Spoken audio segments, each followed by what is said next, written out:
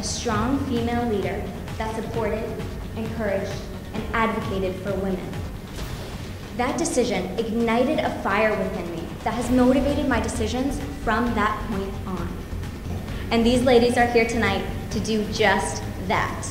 I was very lucky because I grew up with a mother who was a very successful, independent educator and businesswoman.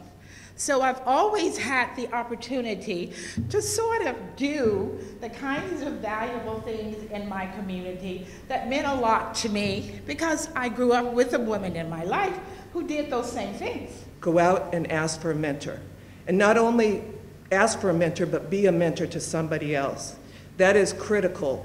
And one thing I'll tell you is sometimes people are afraid to ask somebody to be their mentor. I'll tell you, 99% of people will never say no to you.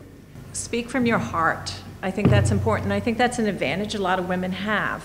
We can speak from our heart, we can relate to others, we can listen, and we can watch what's happening around us, I believe sometimes more clearly than others. Like, why did I have to lose my mom and my dad? I was very angry, and I didn't want to deal with it. But I learned with my grandmother, because she was a strong lady, that you just have to keep on going and keep on giving and doing the best you can.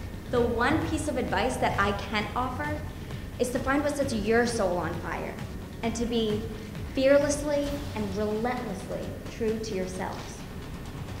Empowered women empower women. I have many insecurities, and this really helped me and empowered me to keep going and really try harder. This event was actually fantastic.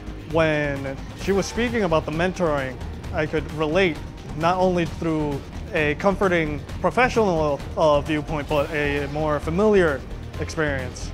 It makes me feel so good inside, the fact that women actually had an opportunity to come and actually hear wonderful speakers tell us about their experiences and how women can grow in their career or career path that they have.